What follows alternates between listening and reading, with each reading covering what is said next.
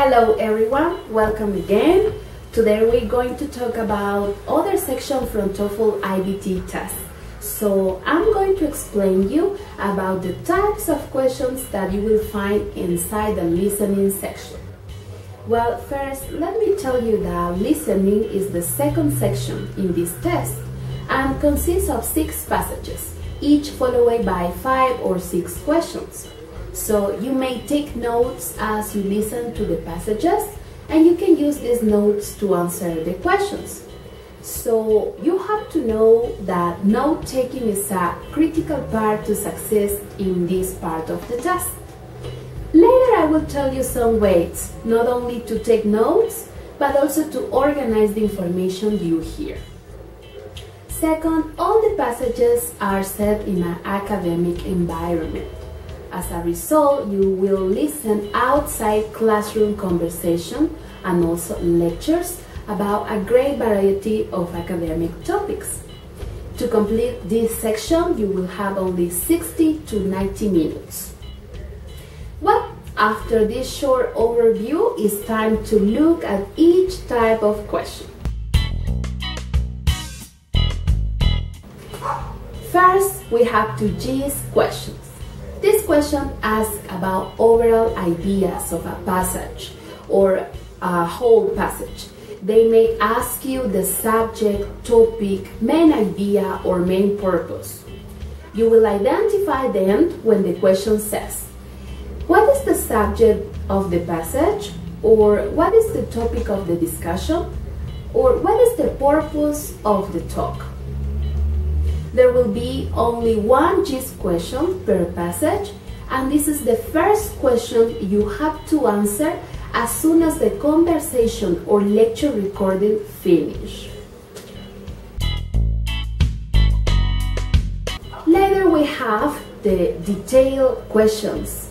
These ask you about specific pieces of information that are stated in the passage. As you listen to each passage, you should focus on the major detail from the passage. Details are tested by multiple choice questions, and there are 1 or 2 correct answers. You will identify detailed questions when the instruction says, what is stated in the passage about? Or what does the professor says about it? Or why does the man suggest? Every passage will have at least 1 detailed question, and they are quite common for lectures.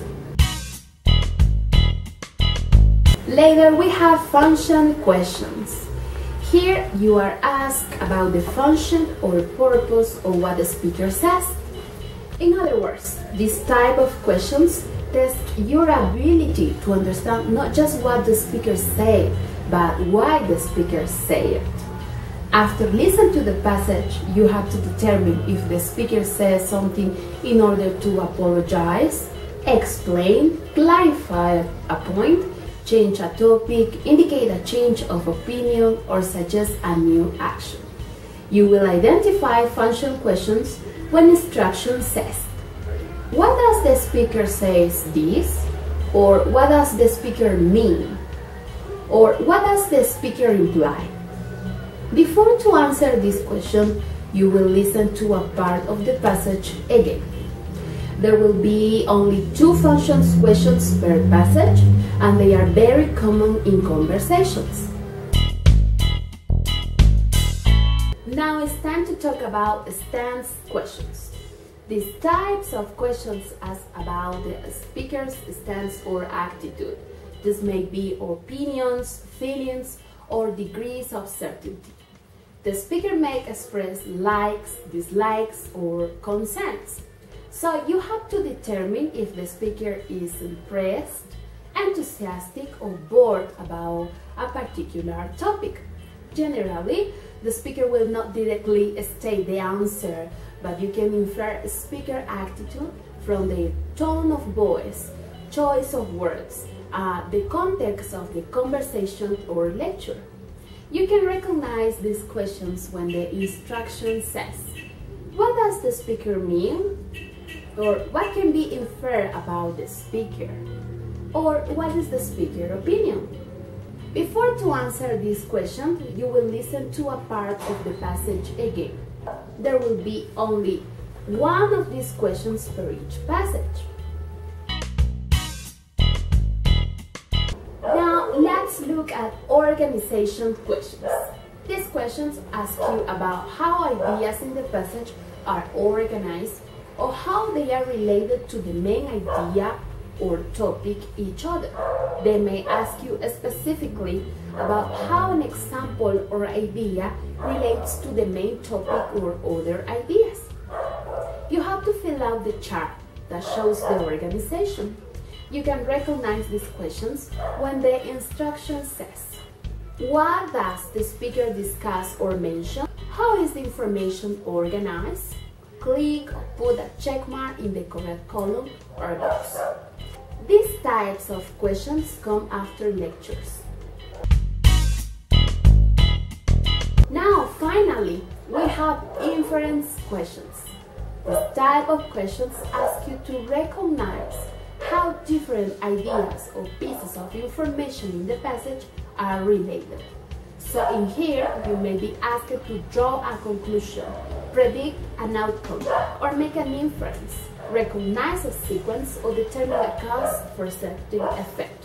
It is necessary to understand the main points and draw a conclusion based to the main points to answer the questions. You can recognize this when the question says, what does the speaker imply or what does the speaker infer? Questions that ask about inference and conclusion are less common, so you will find only one question per passage. Well, all of these were the questions you will find inside Toefl Ibt test listening section. Don't forget to take notes while you are listening too. So don't try to write everything. Instead, use symbols or abbreviations. Write down keywords like names or dates. Also, you can use a T-chart or another type of graphic organizer that help you not only to take notes, but also to organize your information. So in that way, you can identify or find the answer quickly. Also, you have to start practice from now. Listen any kind of materials that you can. For example, podcasts, music, movies. So in that way, you can get familiar to the speed and also to the vocabulary. Well, this is all. Remember, I'm Jenny and I hope this tutorial helped you a lot. So good luck in your Toefl Ibt test.